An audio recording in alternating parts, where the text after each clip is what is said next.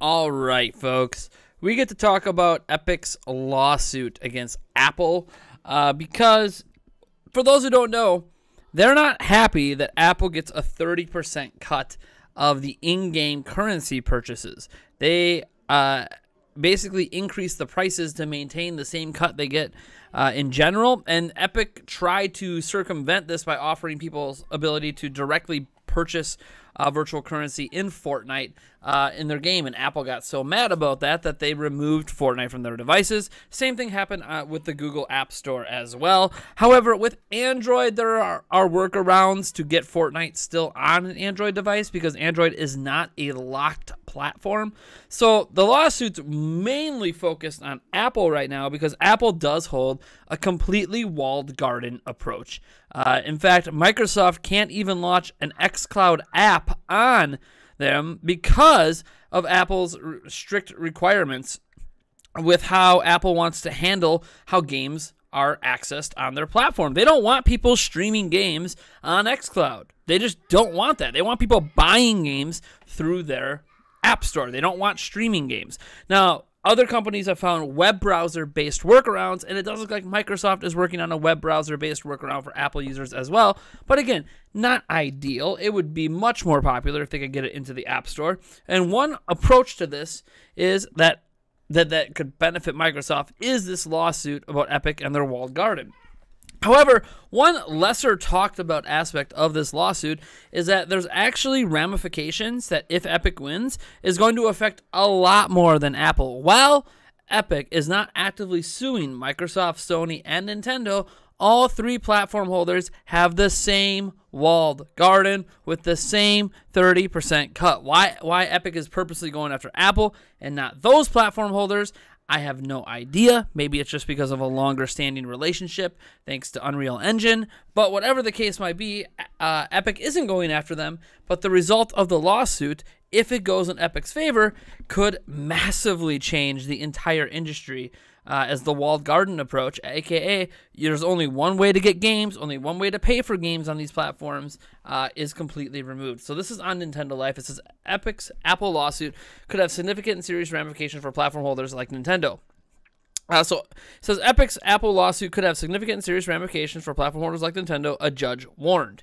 After its Battle Royale juggernaut Fortnite was removed from the App Store in August for violating terms and conditions, again, Epic called out Apple for taking 30% of the cut from developers and declared war. However, according to the latest court documents published on Friday, Judge Yvonne Gonzalez-Rogers notes how it's not all that distinct from console platforms that charge developers the same 30% fee.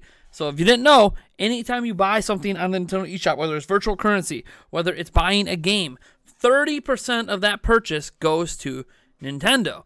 Now what's interesting is there's actually a cut of every game that releases on these platforms that go to the platform holders. So it's very interesting, this walled garden approach and combating it, because to release a game physically on Switch, a cut of that game goes to Nintendo as well, right? So like, I don't think it's 30%, however, for the physical, but it's still a percentage, and I just find it extremely interesting that this is coming under fire for these platforms. So, according to the latest court documents published on Friday, Judge Rogers notes that it's going to be same 30% fee. Indeed, Sony, Nintendo, and Microsoft all operate similar walled gardens or closed platform models as Apple, whereby the hardware, operating system, digital marketplace, and IEPs are all exclusive to the platform holder. Judge Rogers also mentions how the Nintendo Switch gaming laptops and tablets could have a significant overlap with the iOS platform due to their portable design. A final decision should be better informed regarding the impact of the walled garden model, given the potential for significant and serious ramifications for Sony, Nintendo, Microsoft, and their video game platforms. Basically, what the judge is trying to say, and the court case will not be heard on trial until July of next year. So after E3 of next year is when we'll have to start worrying about this a bit and what the outcome is. The judge is saying they cannot fairly judge this just against Apple. They need to include Microsoft, Sony, and Nintendo into their considerations, and whether or not there is a negative and significant impact on not only consumers but also businesses on this walled garden approach, and obviously what negative impacts would be on these platform holders as well. And do these platform holders have the right to wall the garden? Now, On Android, they are a completely open platform, so having a walled garden on Android isn't possible because it is such an open platform. Like, yes, a lot of people use the Google App Store, but there's also the Amazon App Store. There's also APKs you could just download off the internet and install on your Android phones. So there isn't really a walled garden there, even though a lot of people do use the Google App Store. But again, it's not walled off. Whereas Apple, Nintendo, Sony, and Microsoft are all walled off. There is no other way to buy games on their platforms, legally anyways, without using their App Store. So they have closed ecosystems, closed OSs, much to the chagrin of hackers out there who find a way around this stuff. Reality is that these are closed platforms, and they've always been closed platforms, and there's been nobody who's challenged whether or not they should be closed platforms. So does Apple, Nintendo, Sony, and Microsoft have the right on platforms they provide and they create and they sell to have a closed OS, to have a closed sale ecosystem? Do they have the right?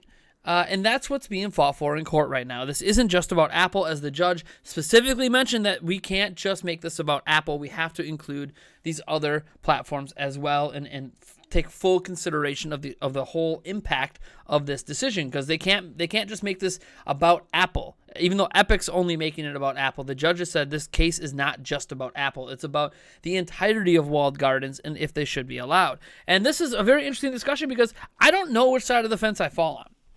On one hand, I do think that platform holders have a bit of a right to do what they do because it's their platform. It's Apple's platform. It's Nintendo's platform. It's Microsoft and Sony's platform. They have a right to wall it off if they want because it's theirs. And if you don't like it, don't buy their platforms. Of course, there's not really alternatives to those platforms that exist either, unless you consider the PC market, which is an open platform. That's why we have Steam. That's why we have Origin. That's why we have Good Old Games. That's why we have the Epic Game Launcher. Like, there's a lot of options on PC. Yes, a majority of people tend to use Steam, but not everyone. There are multiple options for most games. And if games choose to only be available on one of those platforms, you know, like Battle.net, where you can get World of Warcraft or something, that's the developer's choice, right? They chose to only provide it that way, but they could provide it through other methods. So this is going to be interesting because I don't think Fortnite's issue is that their game is only available through the App Store. I don't think that bothers them. What bothers them is the 30% cut. But the lawsuit overall is talking about the walled garden approach in general, rather than approaching that 30% is this is too high of a cut. That there should be a custom amount of cut. Like maybe you charge 30% to buy software wholesale, but then digital currency is a smaller percentage cut, like a 10% cut or something. That could be a lawsuit that I could see having some interesting ramifications on these companies as they have to lower or at least equal what they charge physically. So as an example, Nintendo gets about 10% of every physical game sold. Now, this is not considering the money they make off the cartridges, because the companies do need to purchase the cartridges wholesale from Nintendo. They're the only ones that make Switch cartridges. So they purchase those cartridges from Nintendo wholesale. But setting aside the cost of the carts, when you look at just the physical all the way up to the sale of the game, Nintendo gets about 10% of every physical game sold from these third-party and indie companies. So the argument could be made legally that Nintendo, Sony, and Microsoft need to match the digital percentages to the physical percentages. It can also be legally argued that because it's much easier to get digital purchases versus physical purchases, that the percentages should be lower. But then the counter argument is, yeah, but you need to go through our shop to buy it, so we have a say at how much we can charge.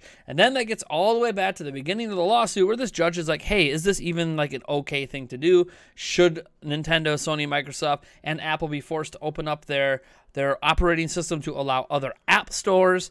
And, you know, does this create security concerns, or is this purely just about who gets the money? And or should these closed off platforms still exist, but the actual sales platform, aka the eShop, the Xbox shop, the PlayStation Network shop, or the Apple App Store be opened up? Should Apple have to drop a majority of their fees? And what makes the case interesting for Apple is there are certain cases where Apple doesn't charge 30%. And that makes things even stickier, because depending on what kind of app you are, changes the percentages that Apple takes. And that is really, really fishy, because Nintendo, Microsoft, and Sony are straight 30%. We don't care who you are. 30%, it's ours. So I find this to be an extremely interesting court case, and I know a lot of people don't think that Epic's going to win because Apple is too big, and if the judge is going to drag Microsoft, Sony, and Nintendo in, they're too big. They have more money. As big as they are, those three companies combined. I mean, Microsoft on their own, Apple on their own could fight this, but those three companies are four companies coming together. How could their lawyers possibly lose this case? But again, it's going to be going to trial. There's going to be a jury. And in any case like this, the jury is the best way for a quote-unquote underdog to come ahead. And I'm very curious to see what happens because Epic has a chance. We can't ignore that Epic has a chance. They would have dropped this lawsuit if they didn't feel like they had a chance. But they feel like they got a big chance. I mean, heck, iPhones that have Fortnite on it are selling for thousands of dollars on eBay right now because people want to play Fortnite on their phones, on Apple phones. So I think this is going to be something that's going to be hotly contested. And Epic, obviously, maybe Epic knew that this was going to eventually drag Nintendo, Sony, and Microsoft in. So maybe they're hoping to get support from other major third-party devs like Activision and EA or something like that. Try to get them involved in the lawsuit as well because, they could make potentially more money. But then again, these companies don't like to piss off platform holders because platform holders can easily just say your games can't come to our platform anymore. But then again, that's the walled garden. Do companies have a right to tell you can't bring your product to the? It's such a sticky situation that Epic's creating, but they have a point. This is why I don't know where I stand because I think that companies have a right to wall off their platform and charge whatever percentage they want to charge. But I also think companies have a right to say that that's wrong and that that's too much and that this is not good for consumers because it increases price for consumers and it's not good for the developers. So, I could see both sides of the argument, and that's why I don't know which side I stand on. It's easy to say, you know what, Epic, back off, leave the status quo the way it is. Everyone's been fine with the status quo for decades. Why are we even challenging it? But at the same point, sometimes the status quo needs to be changed because this 30% cut was created, decades ago. And, should that stand in a day and age when digital purchases are a bigger deal than they've ever been? Should this change? Should it be a game-by-game basis? Should it be different for in-game currency versus overall game purchases? This is just such a sticky situation. And why is Epic only going after Apple? Is it because of their partnerships with Microsoft, Sony, and Nintendo? Because of the Unreal Engine? Maybe they have so many partnerships they don't want to jeopardize that. But the judge is going to bring that into question too. I don't know what to think. There's going to be people hotly for one side or the other. It's almost like a political debate because it's going to court. It's kind of becoming political, right? This is about who's in the right. Should platforms be closed off and get to charge 30%, or should they be opened up and developers get 100% of profits? I don't know. Because you can argue, well, without the platform, you wouldn't have the consumer base to buy the game. So then that shit's fair for these companies to take a cut. But I don't know, man.